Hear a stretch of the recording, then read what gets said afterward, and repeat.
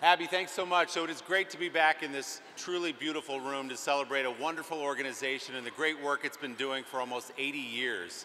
I was so happy to be asked by my friends, my colleagues, and top-ranked power couple, Craig Melvin and Lindsay Czarniak, to introduce this couple.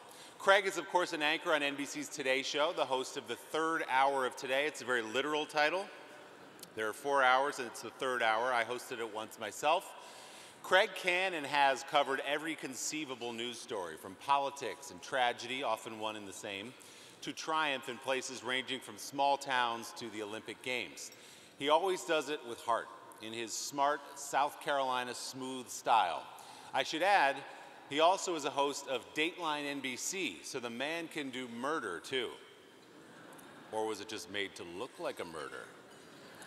Lindsay is an Emmy-winning sportscaster who's traveled the country and the world, bringing us NASCAR racing, the NFL on Fox, and like Craig, both the Summer and Winter Olympics on NBC. Many of you fans will remember Lindsay's 6 years of service in Bristol, Connecticut, as a star anchor of ESPN's SportsCenter. Lindsay's range now includes horse racing and the podcast Lunch with Lindsay. She truly can do it all. But we're not here tonight to run through Craig and Lindsay's LinkedIn profiles. Suffice to say, they both are at the top of their games. We're here to honor them as a couple, as parents, siblings, children, and generous members of their community. Craig and Lindsay have been married for 13 years, and they are the parents to superstar kids Dell and Sibby. Craig has written 2 books, the first called Pops, Learning to be a Son and a Father, which chronicles his reconciliation with his own dad and the lessons he took to be a better father himself. His latest book, I'm Proud of You, is a tribute to the childhood milestones that inspire pride in all of us parents. Craig and Lindsay dedicate much of their time outside of work to raising money for cancer research and treatments. Craig lost his brother and a 3-year-old niece to cancer. Lindsay's dad is a survivor. They are eloquent and powerful voices in the fight, and last year, Craig and Lindsay raised $1.2 million for the Colorectal Cancer Alliance.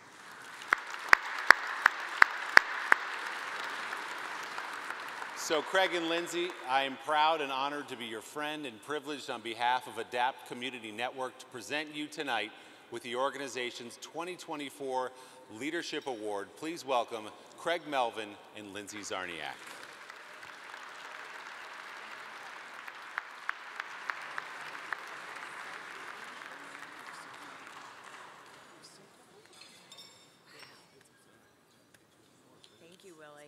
Oh my goodness.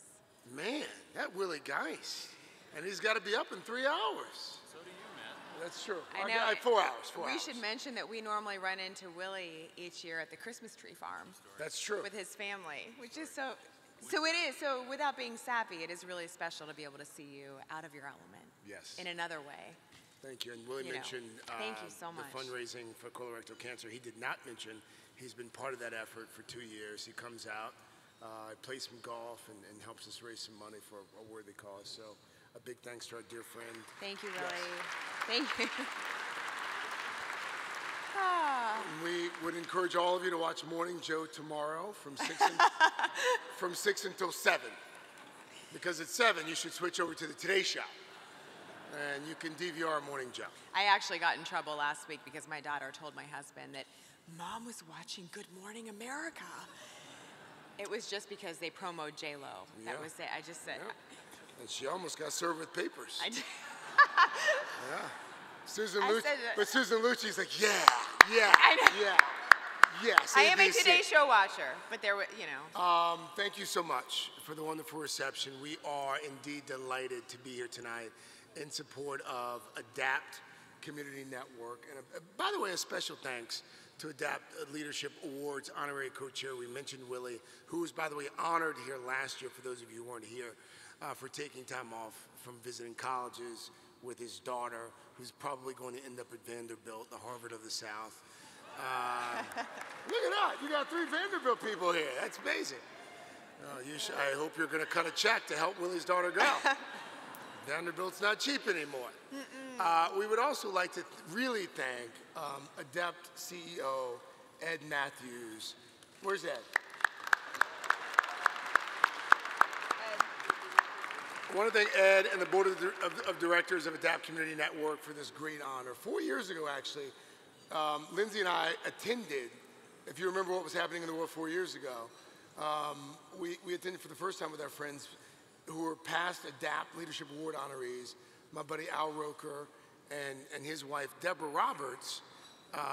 They returned to serve as honorary gala co-chairs. Do you remember also what we did during the pandemic? We'd come up with jokes for our kids. Yes. You want to hear one? Yes, I would love to hear a joke. Why did the coach go to the bank? This woman right here is like, what is happening? Why is this? Is that bad? Well, why did the coach go to the bank? To get his quarter back. It's good, right? It's good. Okay. Oh, come on. Wow. Oh, come on. Wow. Give me better material. All right. Wow, you got Anywho, booed. but it was then, in our last time here, that we did become aware of ADAPT's 100 comprehensive programs, which we were excited to hear serve more than 20,000 children and adults with disabilities and their families. We learned that they are changing the lives of kids, adults, and those families. We were also scheduled, and we were so grateful to be scheduled to be honored the following year, but due to COVID, that was canceled. Shh. People. Okay. It's okay. It's all right. We later learned that for the next 2 years, ADAPT worked tirelessly around the clock to help their kids continue school virtually and to keep the many crucial services going that thousands of people with disabilities rely on, despite the challenges brought on by the pandemic. It's a great cause. Yes.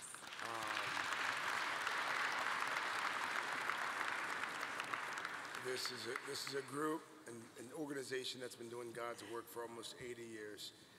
And we're truly honored to be acknowledged by an organization that does so much for so many in life-changing ways. And we're also really honored tonight to be honored alongside Katie Ledecky's uncle. That's how I know him. You'll hear from him later. But thank you all. Yes. And we'll see you tomorrow morning at 7 a.m. So. Thank you so much. Truly, this means so much. Thank you.